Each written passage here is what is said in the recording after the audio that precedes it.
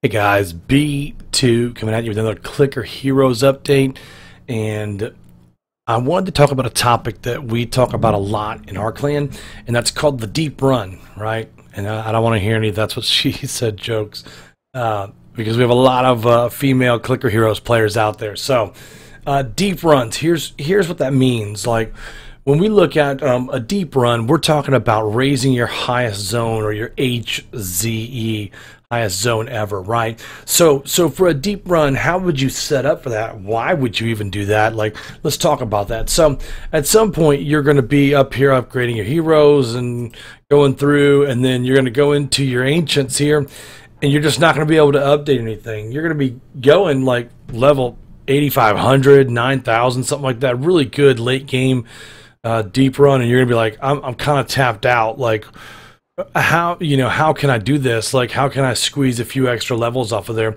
And so I'm going to show you a few different things that are going to help you out here. So first, it's going to be called Dark Ritual, and most players know this, that it updates like your multiply by 1.05.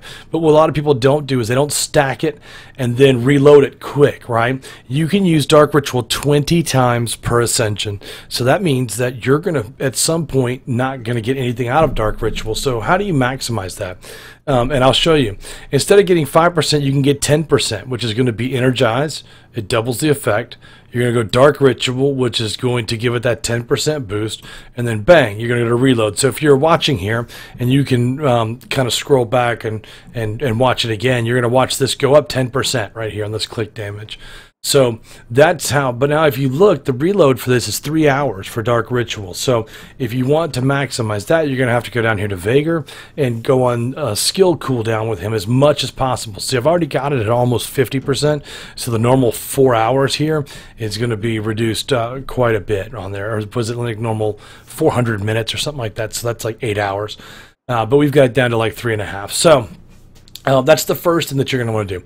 The second thing you're going to want to do is determine, am I using an idle auto click, or am I using a true idle spec click, true idle spec build? Gosh, words, B2 words.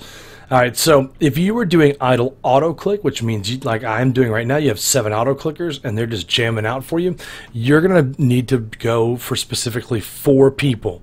You're going to need to go for Argaiv, which is going to be your Gilded damage bonus.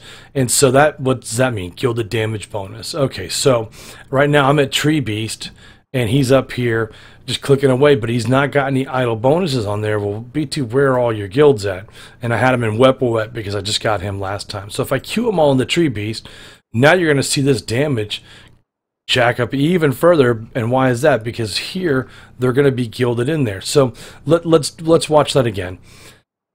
If I go down and I put them back in Wet and I look at my damage, I'm at E172, and the current DPS for this level is E163, right? Okay, so let's go down to Gilded. Let's click on Tree Beast. Now look, we're at E179. So basically we went E7 for click damage, which is a lot. It's a lot of damage. And now look at this. Instead of 165, he's at 171. That is a huge amount of damage, especially when you're going to be times 4ing it every time you hit 25 levels. So if you watch, he just did times 4 again. Look, he's at 180. And then if we kind of watch this for a little bit, we'll let him go to 6,200, and you're going to see the damage pop again, right? He's going to get another times 4 on here. So the next treasure chest we hit, there he is at 89. Just give it a second and it'll pop on here. But I want you to look at these totals. That's E180, 3,180. Bang. 12181. Do you see how that just, it stacks and stacks and stacks? And when you have Argaiv up there, that's exactly what Argaiv does. He puts 474 gilded bonus up for plus 4.7 billion damage to him. So this is why you're able to take Tree Beast so deep at level 2500, and he's still going strong, one-shotting people. So that's the first one. The second one you're going to look at is Bhaal right here. And he's, I can't queue anything else into him, but that's going to give you the one shot of that crit hit in Bhaal right there, and that makes a huge difference. If you're stuck, upgrade this guy and see what happens.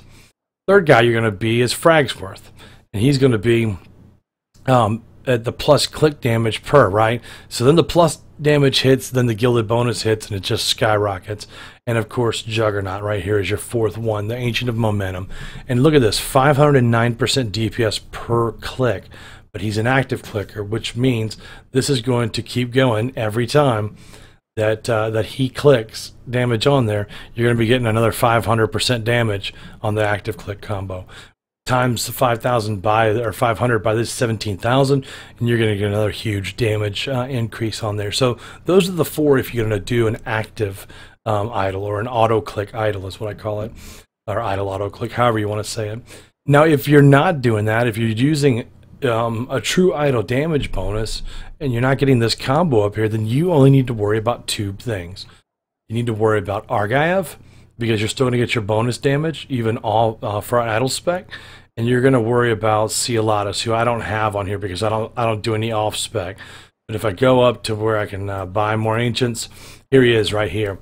And I don't use any of the idle stuff for gold or Libertas or Ceolatus because I just don't ever do idle clicks. So I do the auto idle clicks. But if you're going to do a true idle deep run, you're going to want to upgrade Ceolatus as much as you can, as well as Argaiv. So hopefully that clears up what the deep run means and why you would do a deep run. For us, it's just all about our clan here, and we know that we're going to have our competition April 7th. And it's, I don't know if it's much as a competition, but we're all going to transcend at the same time, and then we're going to see whose builds, whose right here, whose Ancient Souls builds are the best. Like I like mine, I like the way mine works, but everybody has their own one, and so we're going to take a look at it and see, like on day 3 compare like the zones, and on day 5 compare zones, and most of them are going to transcend again on day 7 or 8 if they're playing active. So so I hope you guys have enjoyed this video, understand the deep run with damage, who the combos are for that. If you have any questions, hit me up in the comments. Holla.